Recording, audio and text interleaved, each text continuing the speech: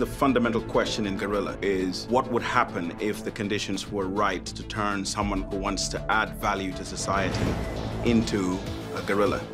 We're fellow soldiers. We need support. What is fair action? What is democratic action? That's at the center of Guerrilla.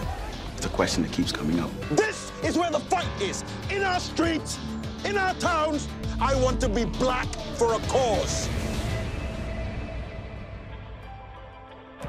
Guerrilla looks at the freedom movement in 1970s England.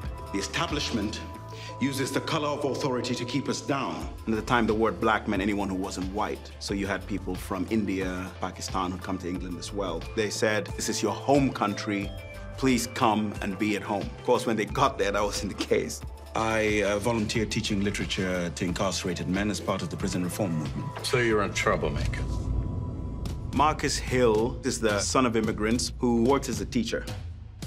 Today, we're reading from the memoirs of his struggle.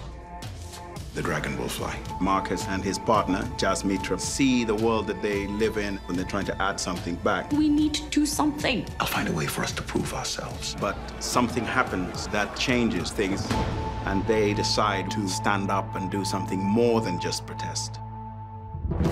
Words matter. That's how we build support. For him, it's a slow burn. What we do has to be about ideals. He's able to stop, think, and even when he decides to take action, he wants it to be within the bounds of normality. This is our thing. You and I have got to stay partners. Give it to him, Jazz. How far are you willing to go?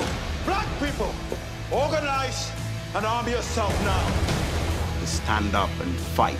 Every time they think they've stopped us, we come back a little stronger and a lot smarter. And when we are ready, we will strike again.